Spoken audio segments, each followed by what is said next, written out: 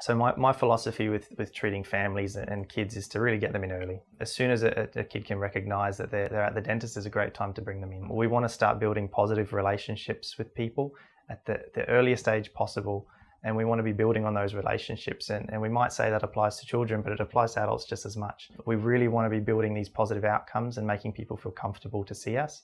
If you can build on those positive experiences, and you can build on the attitude that we bring when we talk to people and when we connect with education and the problems that people are facing, we can get them to a point where they do feel comfortable and excited to visit us. You can make your visits to the dentist much more enjoyable if you're coming more frequently, and every time you come, you're coming for nice, simple, easy, routine maintenance.